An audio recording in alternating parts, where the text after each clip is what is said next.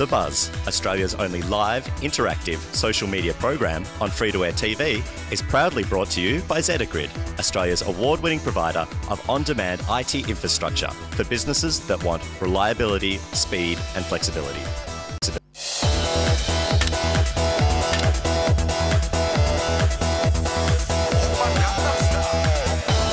Actually haven't even opened the lid of my laptop.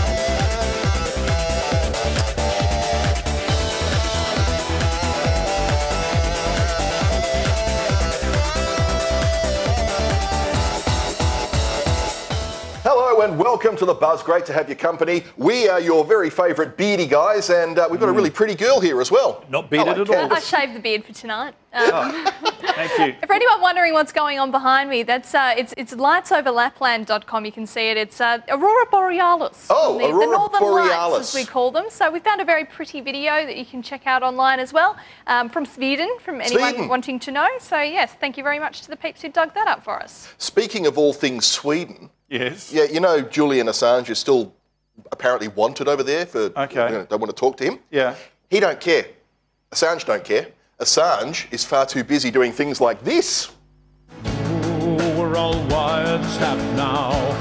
We're all being fed lies. Not long till we get all the rats out. Once we turn on all the lights,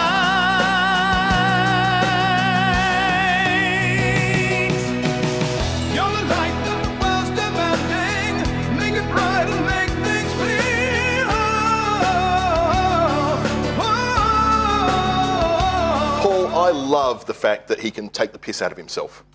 I guess maybe it covers up for some of the controversy during the week for the WikiLeaks party in his preferences for some of these smaller, perhaps more extreme parties. A bit dodgy, because as I understand it, their council got together, worked out how the preferences were going to flow, and then some of the candidates actually chose to go about it their own way instead. Yeah, and a lot of them are preferencing parties that you just wouldn't expect. If you were voting WikiLeaks, which up until that point I was kind of going, okay, it seems like a pseudo kind of Greens party, left party, and yet their second preference is the Christian party. Some extreme conservative absolutely. nut jobs. No more people ever party, stuff like that. So maybe this helped cover that a little bit for the WikiLeaks party. On the screen at the moment, you can actually see a little bit of coverage here as well from the Herald Sun, and I think they think that he's done the wrong thing. Check out this photo here.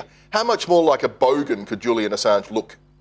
Well, I guess it is good fun that he's having a bit of a fun at himself. I'd like to see Tony Abbott maybe in the same sort of get-up. Maybe all of them doing a rendition of You're the Voice would be awesome. Which one's the best? That's the one who's Prime Minister. I do need to point out, though, that that is not Julian Assange singing. That is someone else entirely. But I think he's a good sport for doing it. I really do.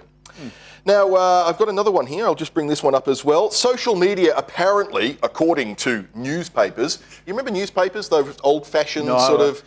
They did print yesterday's news on some paper. I vaguely remember I used to have to use them to wipe my bum when Mum ran out of toilet roll. That's pretty much the extent of it. Anyway, one of those ancient old newspapers that's kind of made the transition to the web, the Australian Financial Review, social media fails to fire up the election, they claim.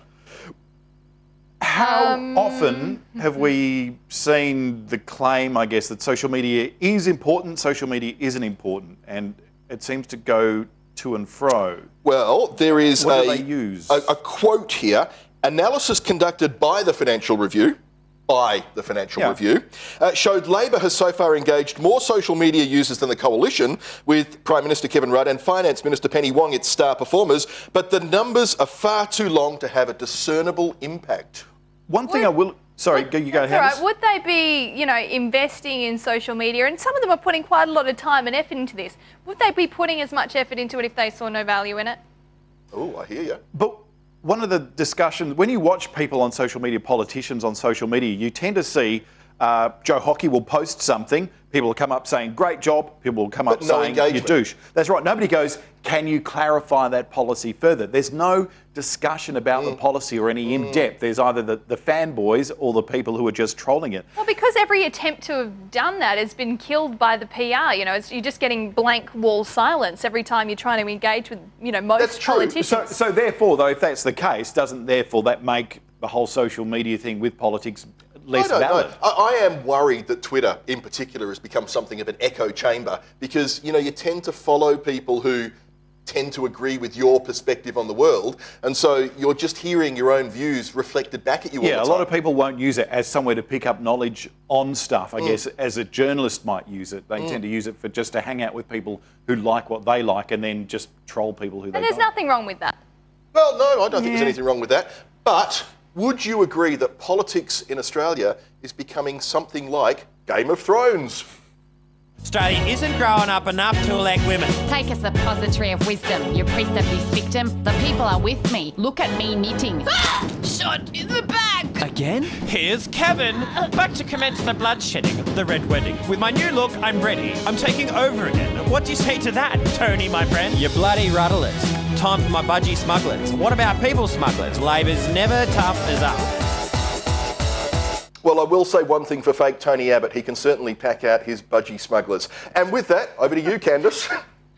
Well, someone who could apparently pack out the Batman cape is Ben Affleck, and with Warner Brothers announcing that he'll don the black cape for the upcoming Man of Steel sequel. So he'll be playing Batman opposite Henry Cavill's dashing Superman. Well, social media didn't react all too well to it, with plenty of memes mocking the choice and the hashtag Better Batman than Ben Affleck trending worldwide. So we'll have to see how this one goes. Mashable spread the word about a new UK-based site called justdelete.me, so Just Delete Me, which offers a step-by-step guide to deleting accounts on social media and on retailers' websites, things like that. Some, such as Facebook and PayPal, are listed as pretty easy to be able to disconnect from, but the site offers a pretty grim warning to subscribers of sites such as Craigslist and Pinterest, saying that it is virtually impossible to detangle yourself from the web of these websites. Yeah, there you go. Justin Bieber is a polarising figure in social media and in real life, with you know, a lot of the young ladies out there screaming and loving him to death. Let's see what some of the more mature members of our community think. Justin Bieber! Ha! Surprise, surprise, surprise. Oh, what a joke. Who voted on this? Are they booing him? Wow. Yeah, they're booing. He sounded very defensive. Hey, I'm only 19. Give me a break, I'm only 19, but I'm a true artist. Paul, I thought we'd made a decision, an executive-level decision on this show, not to talk about Justin Bieber any longer. Hold up, since when are you guys executive? And why wasn't I brought in on this? Why, would you want Bieber on the show? No, I just want to be an executive. Okay. One of the big stories this week following on from Justin Bieber has been the Miley Cyrus dance. Oh, the twerking. The last couple of days, it's been hitting the thing. I wonder though, was this just old people having a spat at kids musicians just using social media? It's funny because I can't remember the guy's name now, but a couple of years ago, a well-known pop star actually said, I guarantee to you, within 2 years, Miley Cyrus will be dancing on a pole. Wow. Yeah. What a prediction. People are just having a go at, and when I watched the performance, I saw nothing that was different than what we were seeing Lady Gaga do, or what we see Kesha do, or what we see some of those other In fact, artists there was a really good post, I think it was on Dig this morning, what was highlighted by Dig anyway, showing that Miley Cyrus's performance at the MTV Awards really mirrored a very similar performance by Britney Spears a couple of years ago when she was in, you know, the time of her career. Yeah, we just make a big deal about something, we hammer them. But it's a very good point, Paul, and that I wanted to go a little further on that. Why are we even talking about Miley Cyrus when so much terrible stuff is happening in the Middle East at the moment? That's right, where the UN is preparing to draw up plans to march into Syria. The Middle East. I don't know. Maybe it's a nice distraction. Maybe we'd much rather talk about that stuff because it's simple as opposed to, you know. Yeah, I know, but it's wrong, isn't it? It's wrong. It's wrong. We should pay more attention to the serious stuff. Should we? Well, I don't know. Candice, Yo. How much attention are you paying to what's going on in the Middle East at the moment? The serious stuff is horrifying, yeah.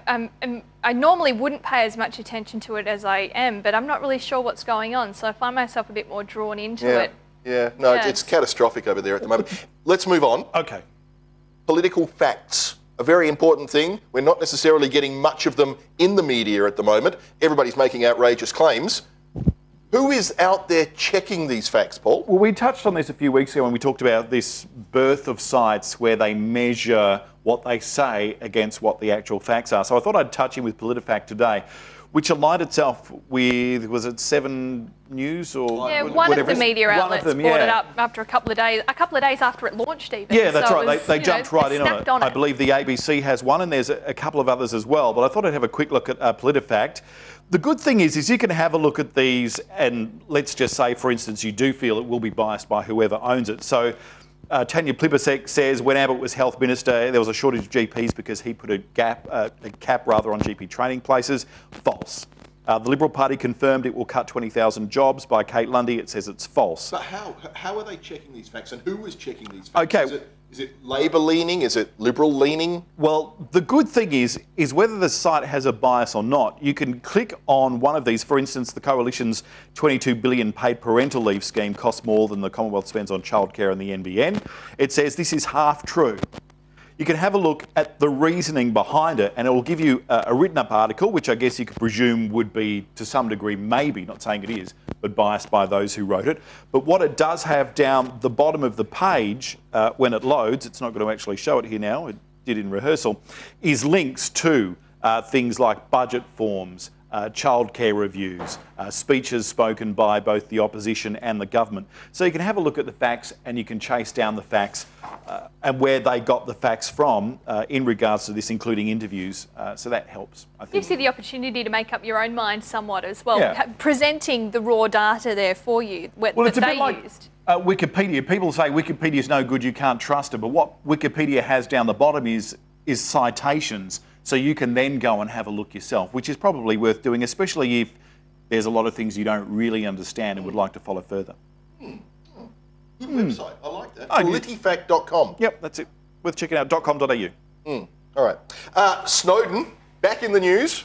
And I tell you what, Candace. Forgot me already? I can't believe I've forgotten your name. You see, you're too far away. We just forget that you're there sometimes. We do not. We do not. Don't believe it. There are new revelations thanks to our friend Snowden. Absolutely. Edward Snowden continues to cause a little bit of, headaches for the people in the US and the security agencies in the US, with the German media outlet publishing details which they say come from him, details of spy activities by the USA's National Security Agency, that's the NSA that we've been referring to. Among the institutions allegedly spied upon include the European Union and the United Nations. So this really does go all the way to the top and could be quite damning if proved to be correct. Another one I've got for you. As we know, Twitter has been around for obviously quite a while now, and join the conversation with us here, #TheBuzz. But many companies are now looking to jump on board the whole Twitter social media trend here, but not all of them are actually looking at the medium before they do so. So unfortunately, it looks like they've not put enough effort into, strategizing before they just sort of dive into it. And this may have been the reason why Twitter on its blog this week curiously posted almost a hashtags 101 style post to tell people the do's and don'ts of hashtags. So I thought we were well beyond that. What do you guys reckon? Oh, I don't know. I don't know if I need a page to tell me how to do hashtags. I mean, aren't hashtags kind of intuitive? Well, I think, and they're quite arbitrary as well. What you and I agree on for a hashtag for something we're talking about might be different than somebody else, but that could depend on the angle we're coming at a particular thing as well. And we saw with the beginning of the federal election that everybody was coming up with their own election hashtags. Yeah. And I don't know what we've eventually landed on, but I think over it's time... not consistent anyway. Over time people sort of tend to narrow down to the same point. Yeah, absolutely. So, I mean, maybe it helps for people who aren't quite sure where to start, but I think for most who are using it regularly, they kind of know how. You kind of figure it out. Anyway, the internet is such a huge influence on our lives, and take that, Australian Financial Review. What would it be like if we didn't have it for a day? Oh, you should check us into the park. Good idea. We are at the park with Tom Armstrong. Hashtag TGIF, hashtag ready for the weekend, hashtag wine o'clock, hashtag come at me, bro. Okay, so we've got to go from Canberra to Sydney to see Tom's dance recital. How can we get there and how far is it? It's only a centimetre away. Oh man, we'll get there in no time. Yes. Do you know the directions?